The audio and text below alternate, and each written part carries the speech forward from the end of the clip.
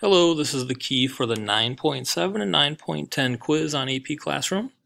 All right, so question 1 says, which of the following equations best supports the possibility of obtaining electrical energy from such a cell? Okay, so one of these reactions needs to be flipped. So to get electrical energy, we want the voltage to be positive.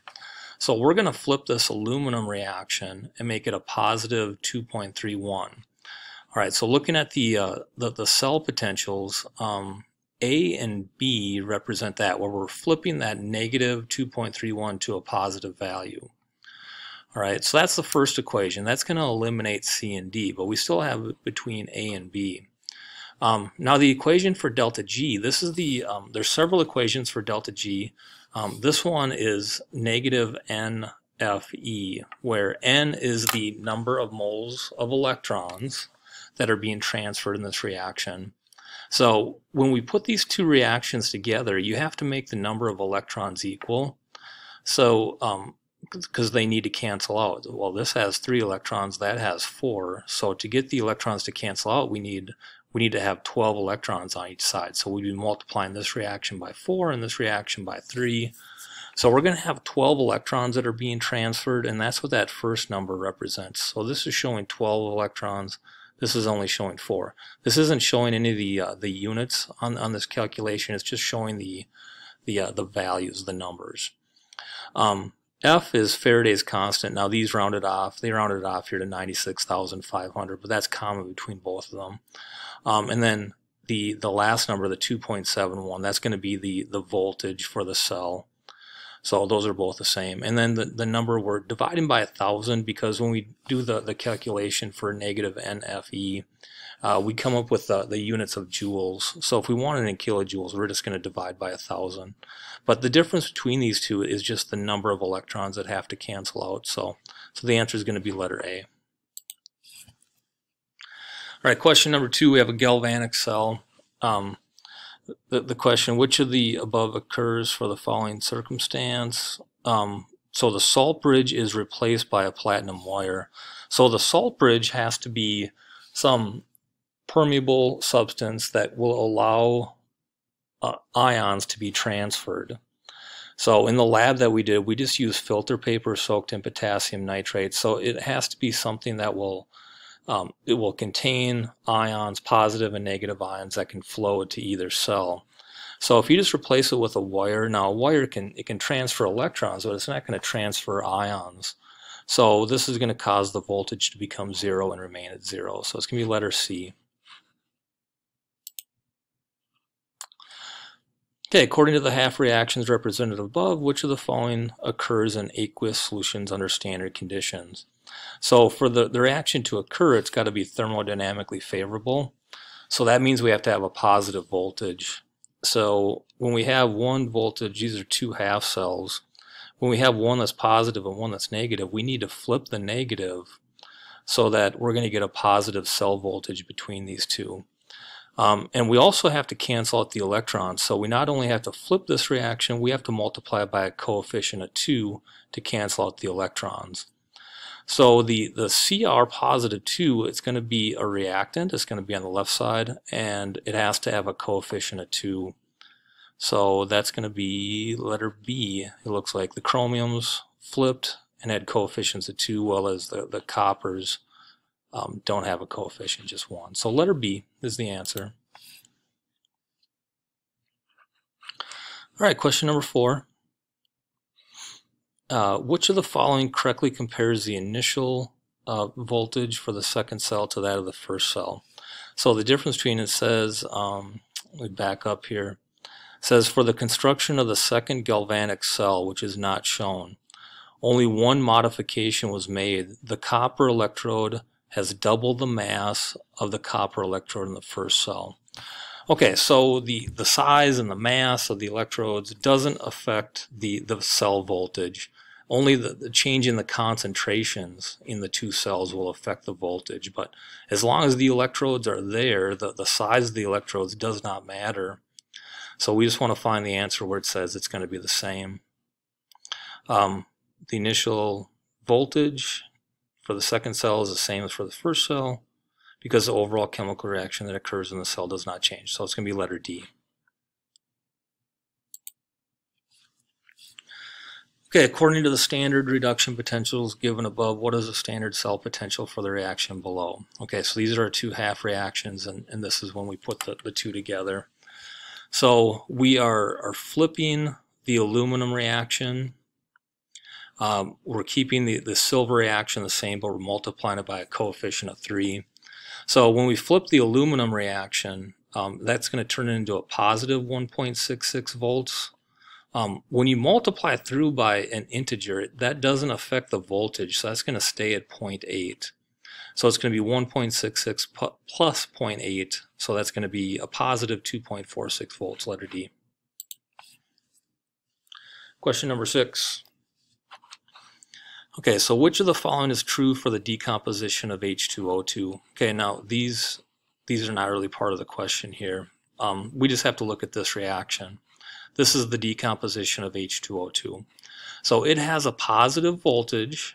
That means it's going to be thermodynamically favorable. That means it's going to have a negative value for delta G. And if it's thermodynamically favorable, the value for K is going to be greater than 1 because the products are going to be favored at equilibrium. So we need a negative delta G and a K value greater than 1. So that's going to be letter C is the correct answer.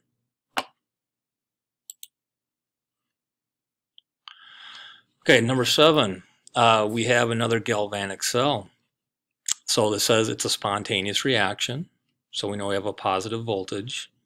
So which of the above occurs for the following circumstance? So we have a 50 milliliter sample of a 2 molar cadmium nitrate solution is added to the left beaker. All right, now the volume doesn't matter. The only thing you're concerned about here is the molarity. Standard conditions are 1 molar.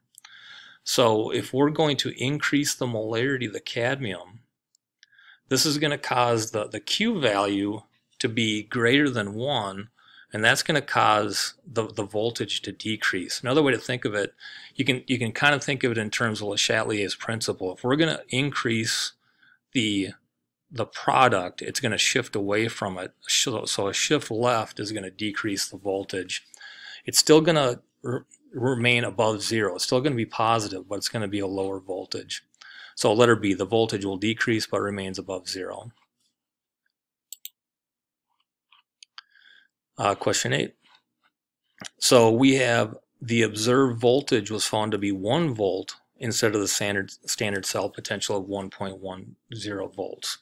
Which of the following could correctly account for the observation? Letter A, the copper electrode is larger than the zinc electrode, so the size of the electrodes doesn't affect the voltage, so it's not A. The zinc positive 2 electrolyte was zinc nitrate, and the copper 2 electrolyte was copper sulfate.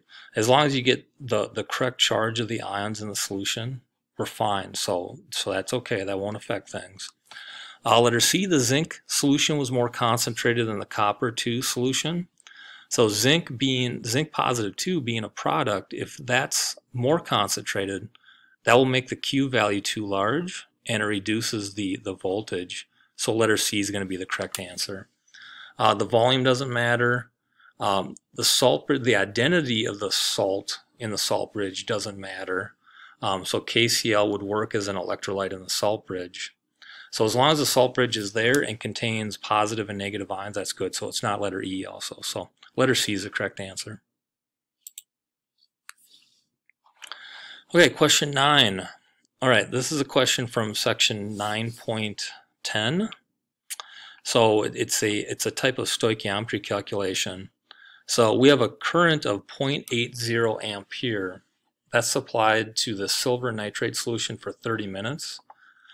We want to figure out which of the equations can be used to calculate the approximate mass of silver deposited on the object. So this little looks like a, whatever that is that's where the silver is being deposited. It's coming from the silver that's in solution.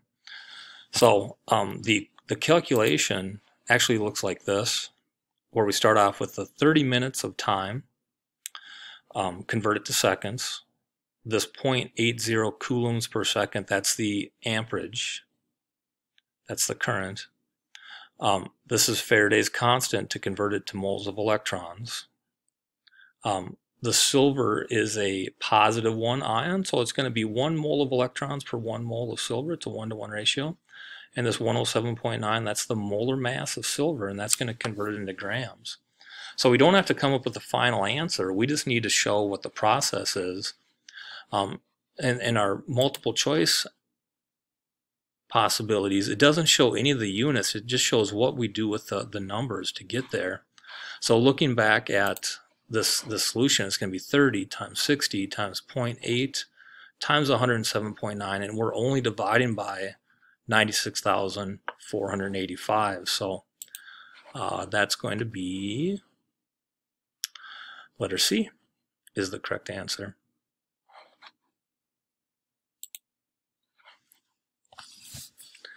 Okay, and the last one, we have a galvanic cell has a potential of 2.71 when the copper 2 and the magnesium +2 both have a concentration of 1 molar. So which of the following provides the best justification that the given conditions can be used to decrease the cell potential? So it has nothing to do with the two solids. It's only about the two ions. So we need to have a greater concentration of magnesium ion than we do of the copper 2 ion to decrease the cell voltage. So the only one that shows that, if they're both lower but they're both the same, it's going to be the same. The cell voltage should be the same. So that eliminates A and B. So we want more magnesium, so it's going to cause it to shift left, make the Q value greater than 1, so that's going to be letter D. All right, and that's all for that quiz. Have a good day.